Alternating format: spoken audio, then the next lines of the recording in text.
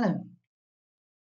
We're going to be looking at how we can support our students with their spelling, punctuation and grammar through reading of a text.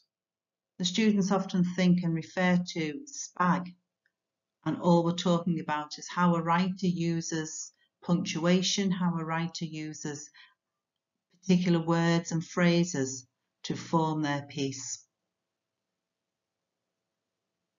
It's really important that the students have a clear understanding of how SPAG works and how it can help them further along in their GCSE exams to get the best marks. So what we're going to do is we're going to read a passage. And as we read the passage, we're going to look at how and why the author has chosen particular words and phrases, and certainly why punctuation marks have been used.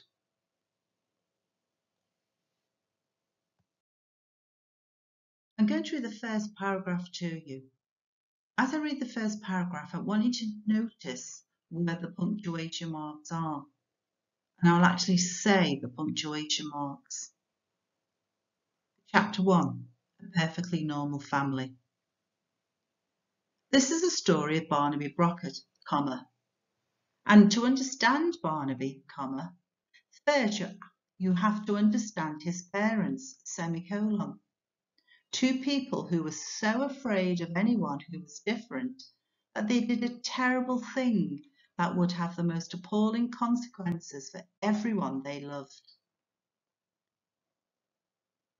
Our students know that we start our sentence with a capital letter and we end our sentence with a full stop. But often we forget to put in other punctuation marks.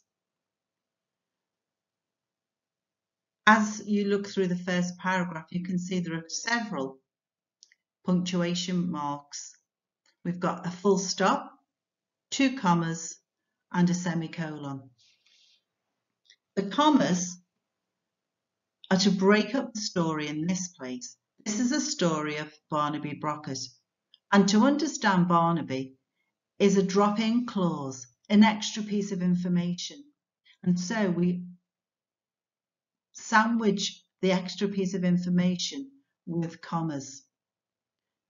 It could have read, this is the story of Barnaby Brocket. First, you have to understand his parents. But we wanted to, the author obviously wanted us to make it very clear that to understand Barnaby, we need to understand his parents. And then we have this semicolon.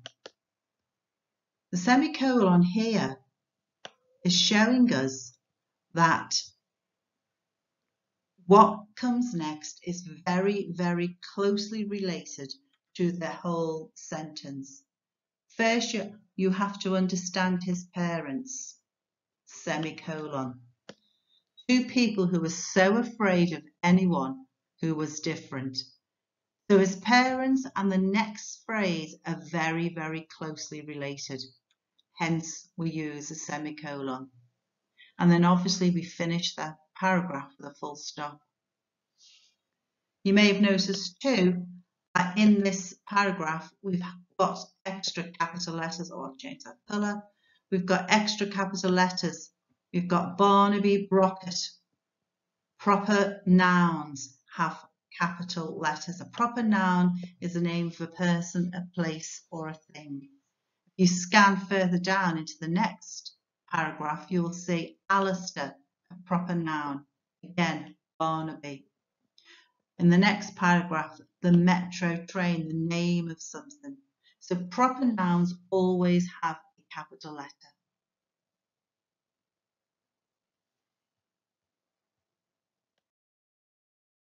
In this paragraph, we're going to look at how we can pick out particular words that an author uses and how we can extend our vocabulary by looking at these words. Also in this paragraph, we're going to be looking at some common mistakes that students use with homophones. Firstly, we're going to look at the word normal. Now it is clear that the author has deliberately chosen that word. We see the word normal written 5 or 6 times. Generally, this is something we would not want our students to do unless they can have made a deliberate choice, as this author has. But what we can do here is we can ask our children, how many other words do you know that mean the same as normal? Get your child to write those words down. Work with them. How many words could we think of? We might think of usual, ordinary, typical, average. It's a great way to get our students to expand their vocabulary and think about using words in a different way. So we could say he led a usual life in a typical house, in a normal neighbourhood, where he did the average things in a typical way. It's a really good way of getting our students to think about the choice of words they use. Another thing we'd like to highlight is the use of this word, were. We've got were here, and then the same sounding word spelt differently here. This is something that we really want our students to get to understand. There are 4 words that all sound the same. The 2 were there. We've also got W-E apostrophe R-E, and we've also got W-E-A-R, where. W-E-A-R.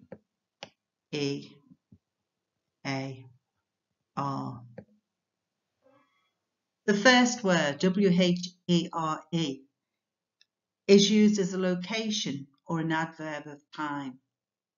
So he lived where? He lived in a normal neighbourhood. His wife was normal, as were. Now this were is the past tense word of to be, as were his 2 children. If you look further down, W-E apostrophe R-E, that's a contraction. It's a word made smaller. We are. And then the final one, W-E-A-R, I wear a red coat. So that's the one there, you're talking about putting something on. Where, and where are words that children will often confuse. And it's really helpful as we're reading a text if we find such words that we point them out to our readers. The next book to look at is The Graveyard Book by Neil Gaiman. Read through the first few paragraphs of this book and see how many features that you can pick out to do with punctuation, spelling or grammar.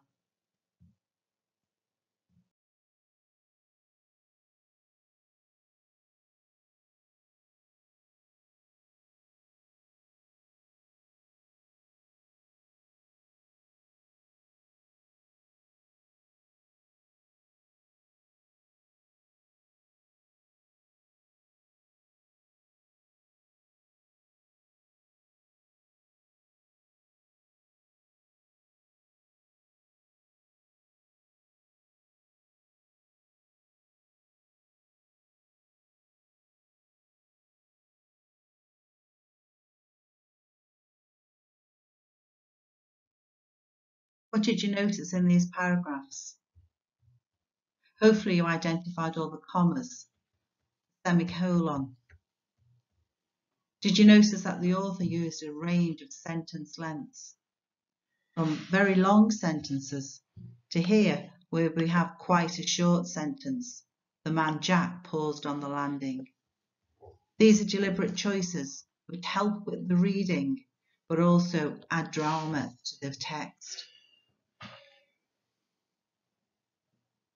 The use of vocabulary in these sentences are also important. Here we have the word wisps of night. The mist slithered and twined. These are not words that we may use in our everyday conversation, but are words that we would like our students to use as they become more experienced writers. And it's really helpful if we can talk about how these words impact the writing, impact that paragraph. Could they use a better word, a more effective word, a less effective word? And doing work like this with our students help them to understand the importance of using a wide range of vocabulary.